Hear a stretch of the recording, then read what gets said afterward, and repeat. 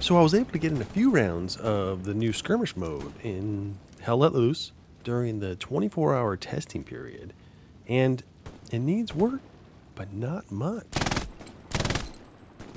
I'm going to start off with the cons here, since there aren't many.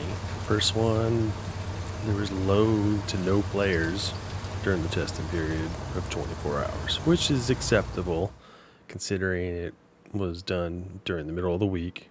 It was a Wednesday. People were at work, but it would have been nice to really test it. 50 on 50. I think the biggest match I had was about 38, and then the rest of the matches, there was about 3 on 3. So, boring. Now, spawn camping was an issue, though it's not new. It seemed to happen more frequent in the skirmish mode. A lot more players, closer together, smaller map, easier to find those garrisons and camp. And the last one really isn't a con, but it could be one, is there were some changes to the gameplay and the rules as far as garrison placement and the distance between the other garrisons.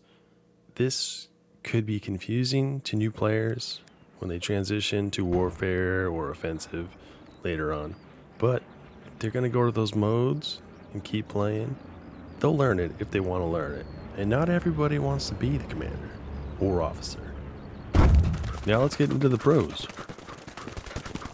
Number one is a big one to me and a lot of people, is that there is less walking. After playing a few rounds of skirmish, I hopped over to a warfare match. I was quickly reminded of the time you spend walking from A to B in some cases. I understand it, don't mind it personally, but for most, you just want to play the game. The walking almost seems like a punishment for not playing the game properly.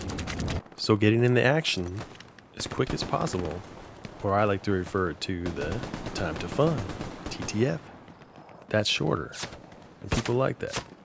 And the increased action doesn't feel different from the normal modes, warfare or offensive.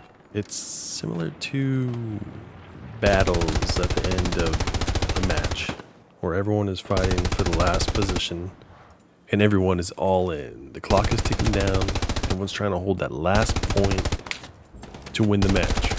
Another one is that there's no need to rely on other players to play the game. You don't need garrisons or outposts. It helps, but they're not needed. Nor do you have to rely on that one dude who took the transport truck with nobody in it, and then you find it halfway to the front in a ditch.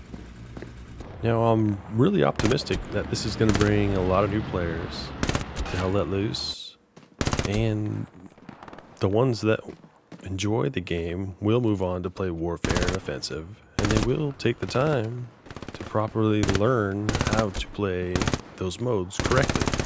Now I see that when they go from skirmish to the other modes, that there's going to be the new walking, where they won't be used to it, of walking those far distances. But after playing skirmish, they'll understand that after walking those long distances, that once they get to the front, there will be those fun firefights. Now I understand that this is a mill sim, and that new players need to learn how to properly play the game as it was designed. But having a mode that is more inviting doesn't take away from the mill sim aspect, as it's not being replaced, only tweaked slightly. In the end, we all just want to be on top of the scoreboard with the most kills.